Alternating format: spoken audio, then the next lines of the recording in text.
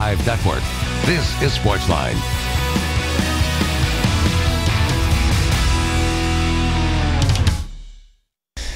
Hey there, SportsLine on your television. Steve Layman here with you. Glad you are here with us on this Monday night on News Channel 5 Plus. We have several topics we can discuss today. We've got the Major League Baseball All-Star Game coming up tomorrow night down in South Florida. Tonight, the Home Run Derby. We can discuss that here in a few minutes. Actually, already kind of an upset going on there. The new format where it's bracketed. Giancarlo Stanton, the home favorite in Miami in his own ballpark, the #1 seed, the winner last year of the Home Run Derby. He was beaten by Gary Sanchez of the New York Yankees in round one. Not necessarily because Stanton struggled. He hit 16 bombs. But Sanchez had 17 home runs in round one. It was an epic battle early on. It'll be interesting to see if anybody really hits that many the rest of the night. It was just such a clash of the titans, so to speak, in round one there. But anyway, it's Sanchez moving on and Stanton done for the night, despite being in his home ballpark there in Miami. All-Star game coming up tomorrow night. It will be a fun display of baseball's best stars. Two of them, of course, local guys. Mookie Betts of the Red Sox in the outfield for the American League for the second consecutive year. He's had another terrific season. You've got 53 RBI leading the team, 16 home runs, including a leadoff home run yesterday. That was his 11th career leadoff home run, setting a new Red Sox franchise record. So he's having a great year. One of the best defensive outfielders in all of baseball. Just an awesome story of a guy who started Overton, went into the Red Sox organization. I think a lot of people wondered where he fit. Could he be an outfielder? Where would he fit at the big league level? And he's just gotten to that level and become a complete star. And it's really fun to see, especially if you're somebody in Nashville or the mid-state that, you know, grew up watching him or was around him. It's just awesome to see Mookie playing that well. And then the other guy from the mid-state in the game this year, and talk about a great story, Robbie Ray, the left-handed pitcher of the Arizona Diamondbacks, who frankly has been a very average pitcher in Major League Baseball. I mean, obviously great pedigree. He's got stuff. He made it to the major leagues. So there's a lot to be happy about in his career. He's been a consistent major league starter for a few years now. But it's been kind of a 500 run for him in his career until this year. And he's been able to put it all together on a very good Arizona team, by the way, that's probably going to make a run at the playoffs in the second half of the season. He's been a huge part of that. And he is in the Major League Baseball All-Star Game, one of the members of the staff of the National League that we will see tomorrow night down there in Miami. We could talk about that. We could also talk about SEC Media Days kicking off today down in Hoover. Greg Sankey, the SEC commissioner, talking. You also had Arkansas going. Brett Bielema went today. LSU went today. And Tennessee, the Volunteers, kicking things off at SEC Media Days. Butch Jones with a new cast of characters this year. Some people have discussed the guys he chose to take down to Hoover. I don't think that really matters all that much. But what you see here, and he said it throughout the day, is, look, we're the University of Tennessee. We're Tennessee football. The expectations remain the same even when you graduate, guys, even when guys go to the NFL. And there are a lot of holes to fill. I mean, Josh Dobbs is a Pittsburgh Steeler. Derek Barnett is with the Philadelphia Eagles. Alvin Kamara is with the New Orleans Saints. Josh Malone was drafted. Cam Sutton was drafted. There's a lot of guys who were key factors from that team a year ago, and last couple of seasons when they won 9 games, that are no longer there on Rocky Top. But if this program is good to go to the direction that Tennessee fans want, Tennessee still has to win games. Butch Jones has to win games. They've got to go back to a bowl game. They have to compete in the SEC East, something they were unable to do a year ago with those guys. That's the pressure on Butch Jones. And I'll give him credit today because he didn't really back away from any of that stuff. He stopped short of agreeing with any reporter who wanted to ask him if last year was a disappointment or if they failed to meet expectations. and talked up the fact that they're one of 3 teams in the SEC that's won 9 games in back-to-back years. That's true. The progress that has been made from the point that he took over the program to where they are now is undeniable. They've made massive strides from the end of the Derek Dooley era to where they are here going into year 5 of Butch Jones. But the expectation of Tennessee is bigger than that. The expectation of Tennessee fans when they put 102,000 into Neyland Stadium every weekend is that that team's going to compete for an SEC title, at least in the East Division. And that hasn't happened yet. And so now they go into year 5. There's a new athletic director with John Curry. What can they do? What will the record be? Will they compete for that SEC title?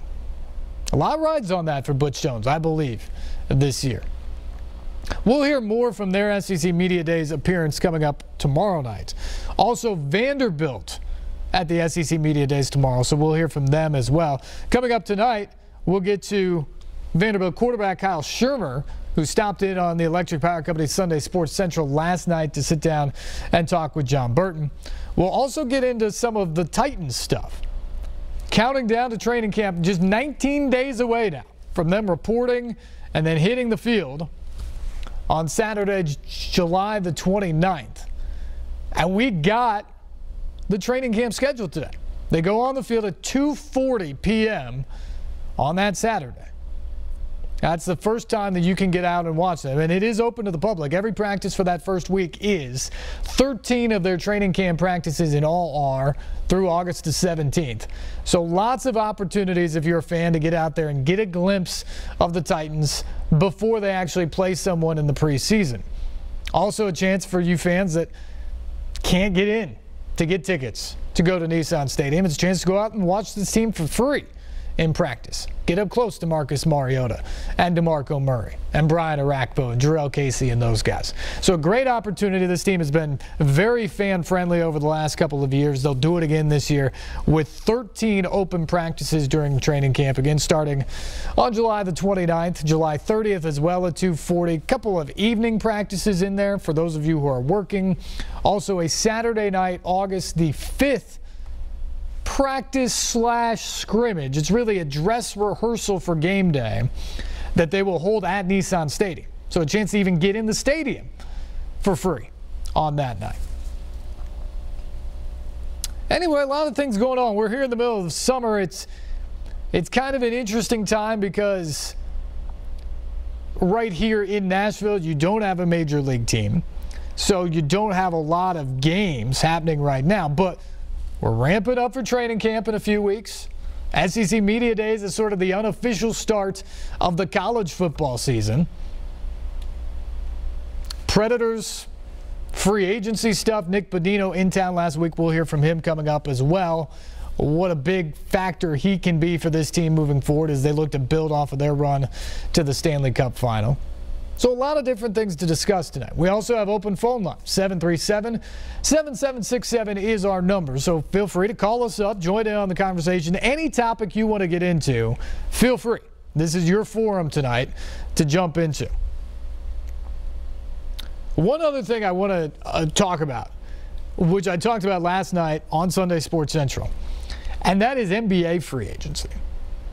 And the just absurd contracts that we've seen over the past couple of weeks in free agency. The big one last week that got all the headlines over the weekend.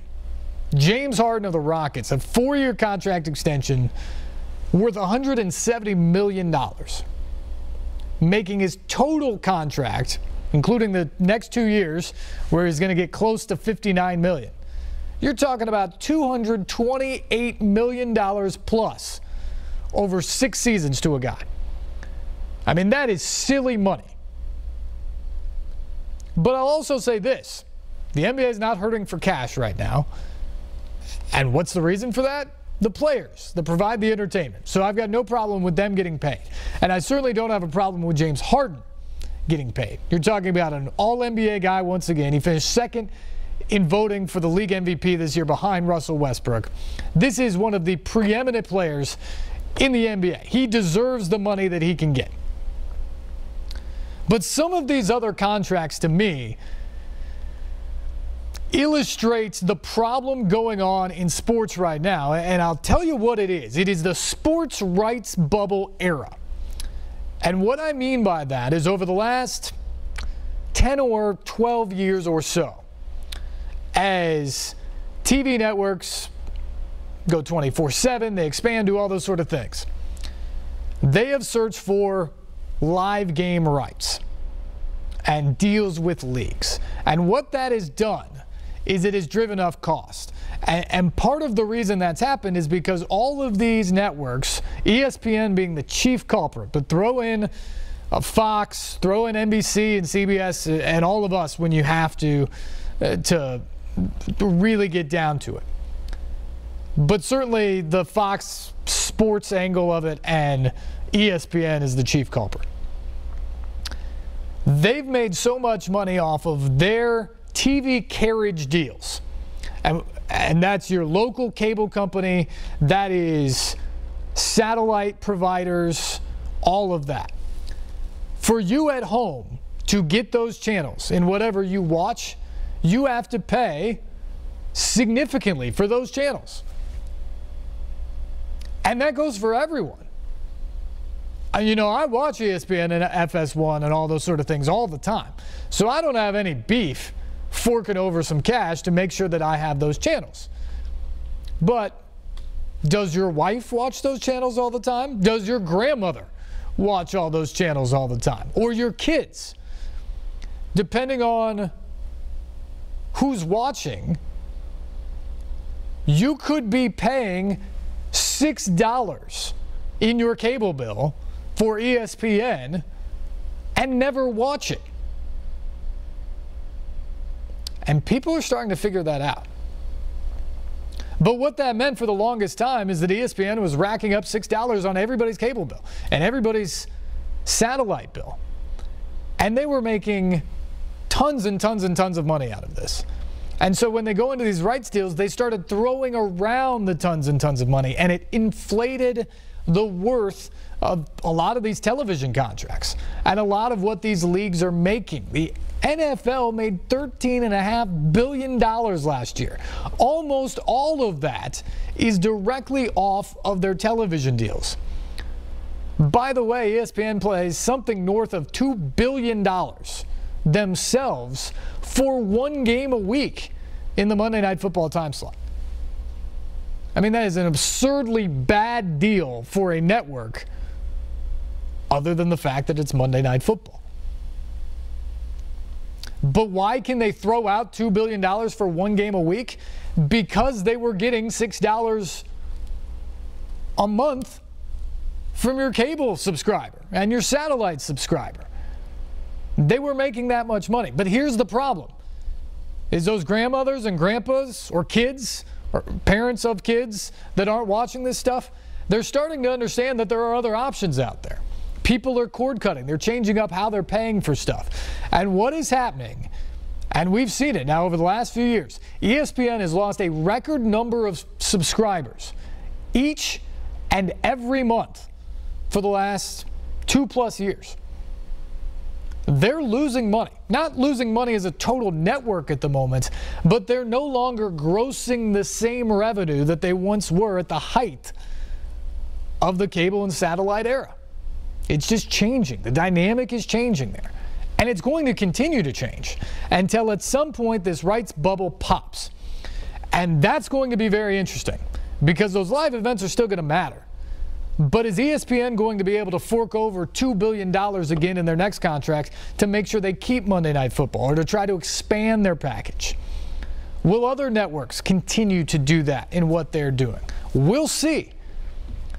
But at some point you run out of money. And when they do, I think the rights packages pull themselves back a little bit.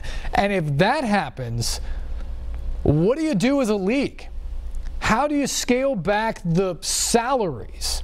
When James Harden's making $228 million over 6 years, when you're not making the same $8 billion plus that you're making as a league, Can you scale back player salaries? It's going to be an interesting question. And it's one that I think everybody just sort of moved forward with throughout this whole deal. The TV company said, oh man, we're just raking in the cash right now. And so we'll go out and spend it in any way we seem just. And then the leagues are overflowing in the cash from these deals. And so then they're paying it out to players at that rate. But what happens if it changes? And I think it's going to. Now, can they find something else? Will they find streaming to be equally valuable? All those sort of things. There could be other deals here. But in terms of the setup as we know it, something's going to change. And that's why I think if you're the NBA or even a fan of the game and how it's being managed and all that, I think these deals that you look at are worrisome. J.J. Redick for $23 million over 1 year. Tim Hardaway Jr. is going to make $71 million in his next 4-year contract. That's more money than his dad, Tim Hardaway Sr., who, by the way, was a better NBA player than Jr. is, made in his entire career, which ended in 2004. Otto Porter, who averaged 13 points and 6 rebounds a game for the Washington Wizards, gets a max contract offered by the Kings and the Nets, which the Wizards matched because they didn't think they could afford to lose him. $107 million over 4 years for Otto Porter, a guy who's 13.6 rebounds and was hurt most of the year last year. I mean, these numbers are just absolutely staggering. And it's all about this rights bubble. And if that pops, which a lot of people believe it will at some point, how will that fundamentally change the NBA, the NFL, Major League Baseball, college networks, all the money that's coming from the Big Ten Network and the SEC right now? How does that change? If all of a sudden ESPN or Fox can't pay the same money that they are, that's forking out all the cash to these networks and ultimately to the universities, coaches' salaries, things like that. Something's going to change at some point. Will they have a plan? We'll find out. Phone lines are open. 737-7767 is the number. We want to hear from you tonight on the program. Join us up and join in on the conversation. Plus, we'll get to some Vanderbilt basketball. They're on the court getting set for a foreign trip. We'll get to Kyle Shurmur, the Vanderbilt quarterback, as we mentioned, getting set for his trip to SEC Media Days tomorrow. Look ahead to Titans training camp. Marcus Mariota feeling healthy, ready to go, wanting to be better in year 3 as the Titans quarterback, and Nick Bonino, the newest Predator, as well. Stay tuned. You're watching SportsLine, just getting started right here on News Channel 5+.